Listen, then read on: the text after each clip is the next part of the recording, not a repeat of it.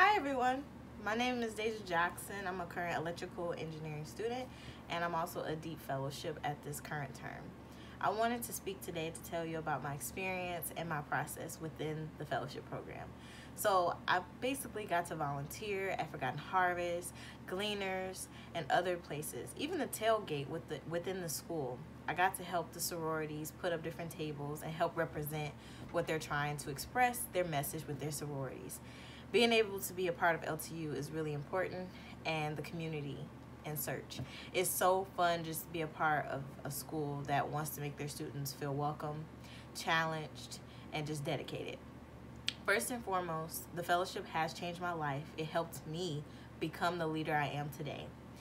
The reason why I say become the leader I am today is because I started basically an organization called National Society of Black Engineers, which is a chapter that existed back in 2012 at our school, but I restarted the chapter with another student, and now we have about almost 40 members. Different cultures, different race, and different majors. And our goal and our message is to help students to excel academically, but also make an influence on their lives.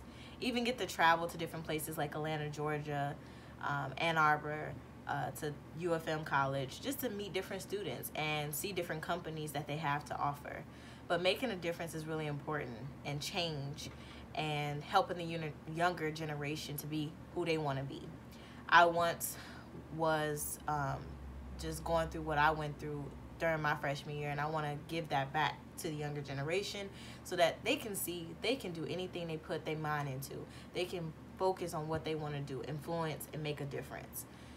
So I wanted to personally thank Miss Mimi and the E-Board to even giving me this chance to be a part of the fellowship, and I want to continue to be a part of it because it's so influential, and the meetings that we have with the speakers have been so helpful. The last meeting that we had, for example, where we talked about stress, and we got to hear about the speaker, the guy speaking about from NASA about how to manage stress and how to get through anything that's hard and difficult.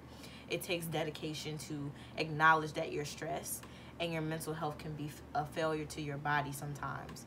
But just being a part of this fellowship has been so helpful through my progress and process, and just being able to continue and having that chance will be so helpful, and I'm so grateful to even be a part of this. And also, I want to thank everyone that helped me get where I am today. I definitely will continue. I want to continue to be a part of this fellowship and to help achieve my goals, and which I've already have done, which is being a leader first and foremost, working an internship with TE Connectivity, and just making an influence on people's lives. Thank you so much for watching this video, and hope to see you again. Bye.